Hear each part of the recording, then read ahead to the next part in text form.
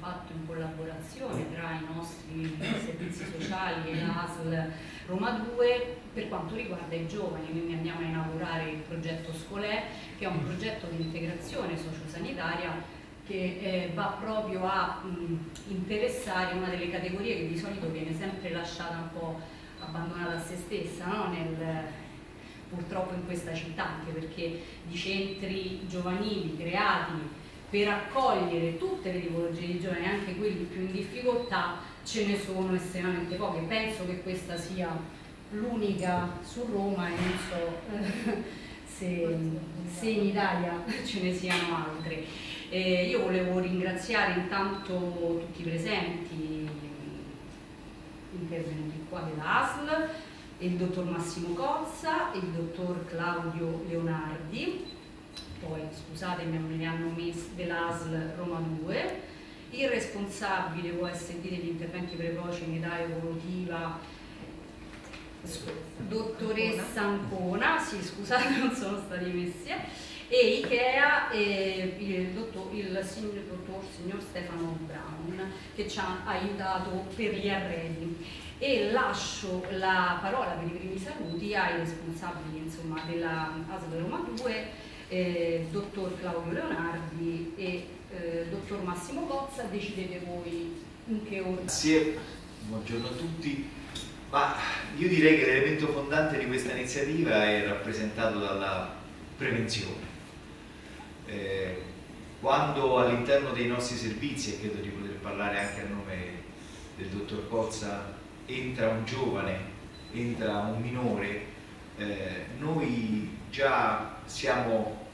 testimoni di una sconfitta che la società ha prodotto nei confronti di questo ragazzo, indipendentemente dalle cause che poi lo portano all'interno dei nostri servizi, perché è vero che poi all'interno dei nostri servizi si possono mettere in atto una serie di pratiche terapeutiche, di recupero e di reinserimento socio-lavorativo, ma questo non significa che noi possiamo cancellare dalla memoria di questi giovani ragazzi tutta una serie di percorsi, di comportamenti errati che li minano dall'interno, che rimangono nel proprio interno e che quindi in qualche modo, se noi possiamo evitare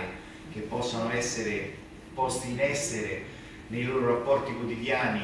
con i pari e con gli adulti, sicuramente offriamo a questi ragazzi un servizio che non ha pari. Ecco perché iniziative di questo genere, sulle quali poi la dottoressa Ancona sarà più specifica per quanto riguarda le diverse tipologie di interventi che possono essere fatti all'interno di questo spazio di ascolto e di incontro, ecco perché dicevo è fondamentale attraverso questo strumento mettere in atto tutti quanti i presidi di prevenzione che rappresentano la vera terapia per questi ragazzi, per questi giovani adolescenti, che per quanto riguarda la parte, diciamo così, di sanitaria che io rappresento, ovvero il settore delle dipendenze, sempre più si affacciano all'interno dei nostri servizi e che rappresentano però ancora di più solo la punta dell'iceberg di un problema che riguarda il 30-40% dei nostri adolescenti e che in qualche modo va affrontato attraverso questi strumenti, attraverso queste iniziative che rappresentano sicuramente un elemento fondamentale per prevenire piuttosto che curare, quando la cura poi non è risolutiva al 100%, come accade nella maggior parte dei casi e soprattutto in particolar modo per quanto riguarda quegli adolescenti che utilizzando sostanze psicostimolanti, quella che comunemente noi conosciamo con il nome di ecstasy, tanto per fare un nome di una droga che comunemente può essere utilizzata da questi ragazzi, lascia dei segni indelebili dentro di loro che noi dobbiamo assolutamente evitare che si formino e si determinino.